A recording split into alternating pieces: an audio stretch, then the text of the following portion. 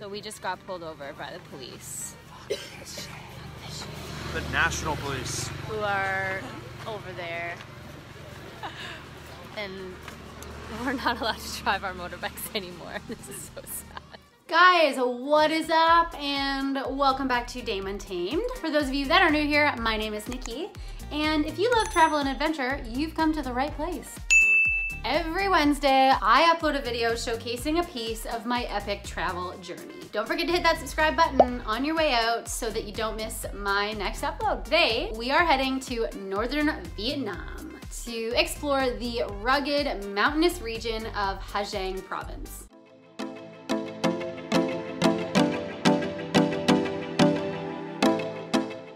All right, fellow backpackers, I have found the world's best hostel ever. Look at how cute my little bed is with little curtains separating and the freaking bathroom.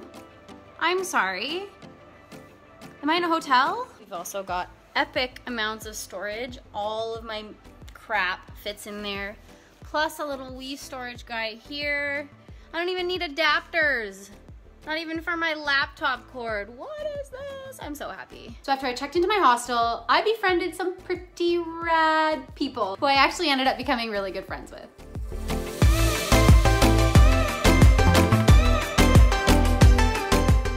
We had a lot of fun exploring the local sites, eating all of the Vietnamese food, literally all of it.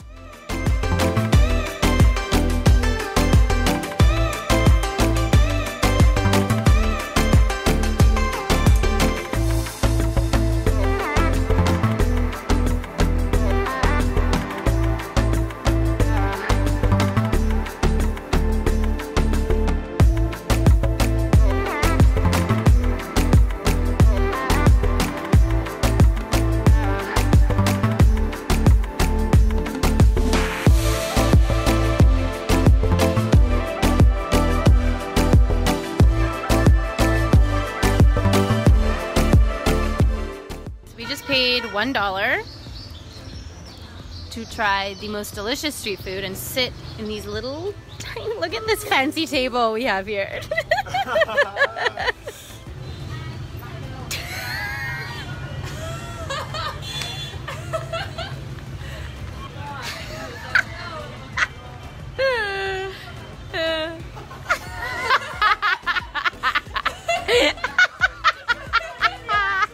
We even had a night of drunken karaoke. We ended up in this Vietnamese hotel, in this private karaoke room, and absolutely went to town. There was some heart and soul in these songs. So tell me what you want, what you really, really want. After we got all of that out of our system, we decided to book a 3-night, 4-day tour of the Ha Giang Loop. When you're trying to decide what to pack for a 4-day motorbike trip and nobody knows what to bring.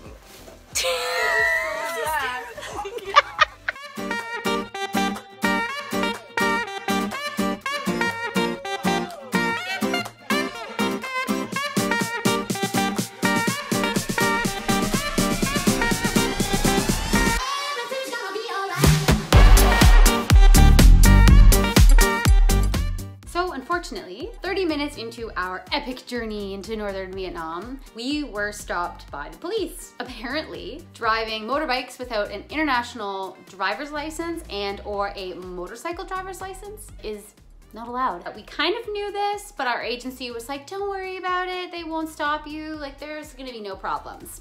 There were problems. They were like, we are not gonna allow you to continue on your trip, so you have to turn around. Sucks for you, sorry. And we were like, ooh, what are we gonna do? Well, we got lucky. The tour agency called in some reinforcements and a few guys showed up and helped shuttle us past the pit stop. So we literally got on the back of our own bikes. These guys jumped on the front and drove us past all of the police checkpoints. And then we're like, here's your bike back. You can go on your merry way. Just love countries like that. Just breaking the rules a little bit. Crisis averted.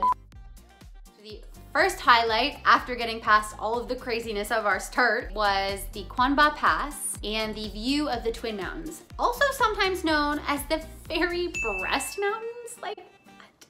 That's literally what they're called, the Fairy Breast Mountains. voluptuous and perky.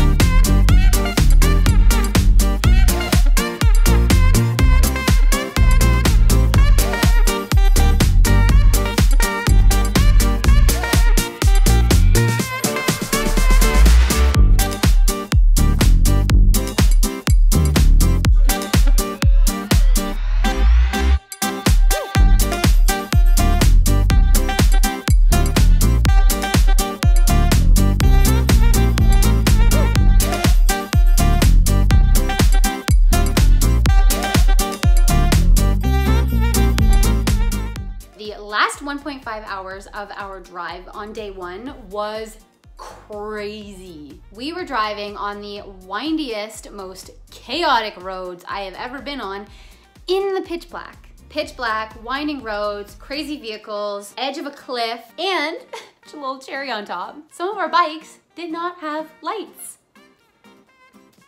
Hashtag Vietnam.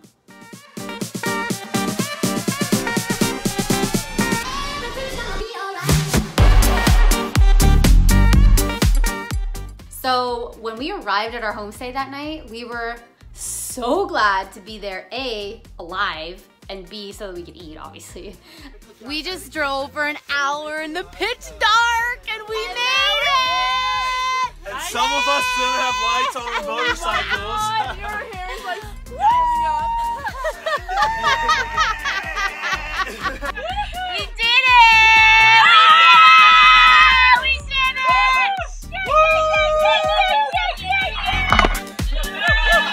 After we settled in, we were treated to a beautiful spread of hot pot for dinner, which I had never had. The food was so good on this trip. Oh my gosh, there was so much of it. So much food.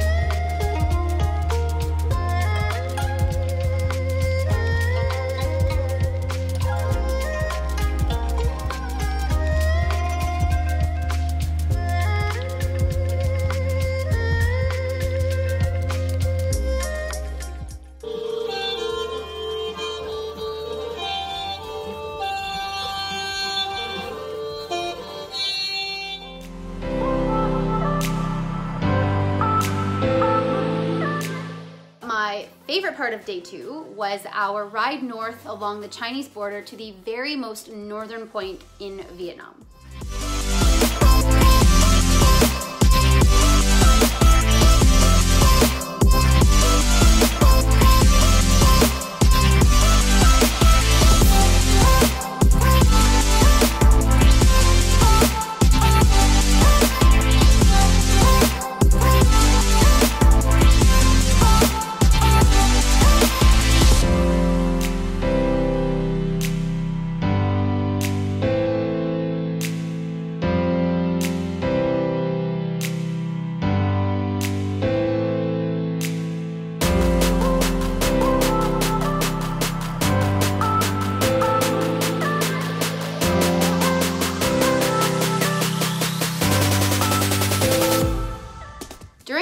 drive north along the border, we were actually instructed to not get too close to said border.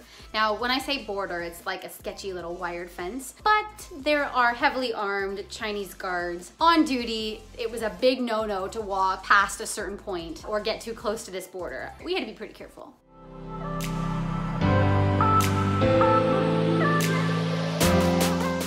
We were then on our way to the Ma Pi Leng Pass, a very famous and probably the most impressive viewpoint in all of northern Vietnam.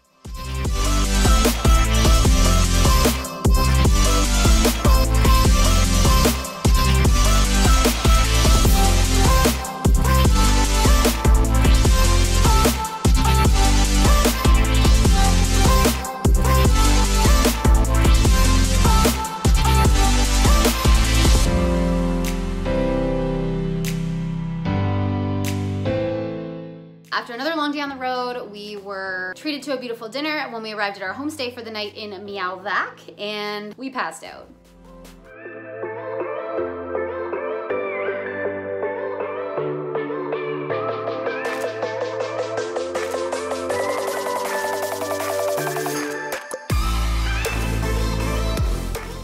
So day 3 did not start on the greatest foot or tire.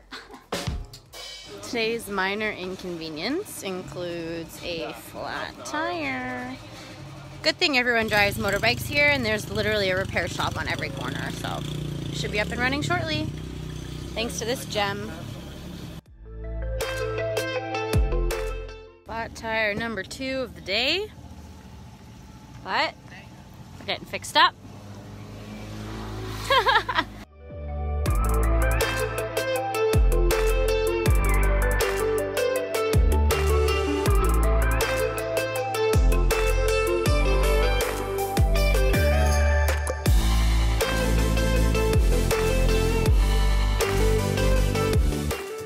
Our first stop was a small hem shop in the town of Quan Ba. This was a pretty neat spot. We learned the art of turning hemp into clothing, and we met some really special people while we were there.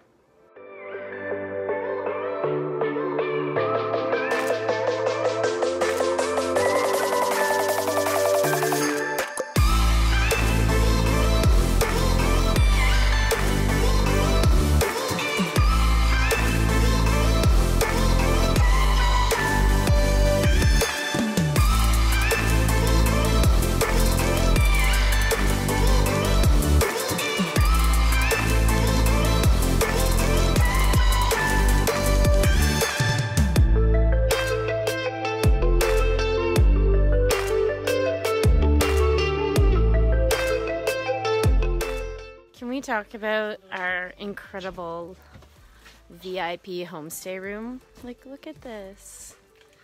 How fun is this place? And we have a hammock outside that I'm gonna hang out in. We were treated to the most massive feast.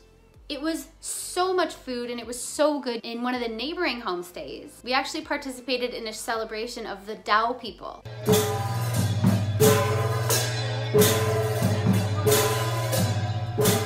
So when a man turns 18, it's almost like a coming of age celebration where there's dancing and a get together. And it was really neat to experience that sort of cultural aspect of this trip.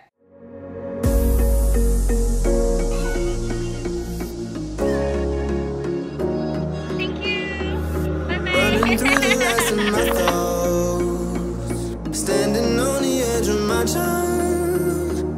Everything I know will be gone in a minute, and that's alright. So unfortunately, the majority of day 4 was making our way back to Ha Giang. However, we did make one really cool stop. Everything I know will be gone in a minute, and that's alright. Alright, 'cause I'm free.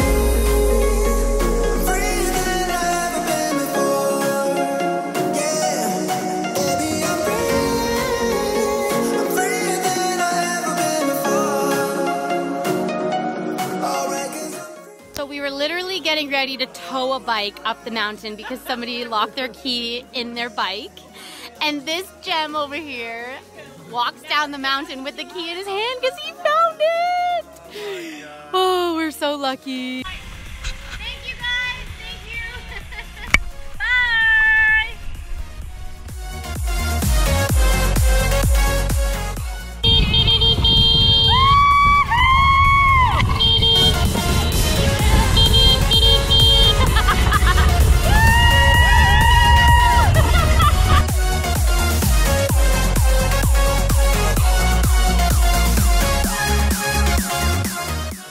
Just like that, we were back in Ha Giang and ready to hop on another sleeper bus.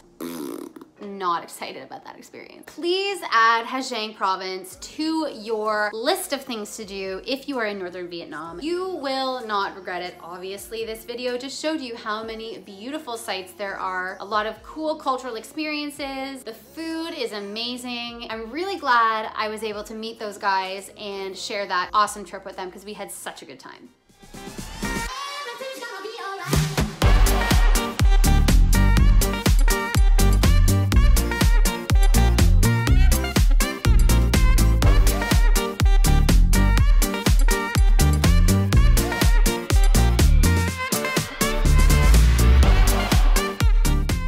Okay guys, that's it for today. Hope you enjoyed this one as much as I did. Thank you so much to all of my subscribers. You guys are amazing. I appreciate your support. Everyone who likes, comments, shares my videos with their friends and family means a lot. So thank you so much. Stay safe guys, I'll see you next time.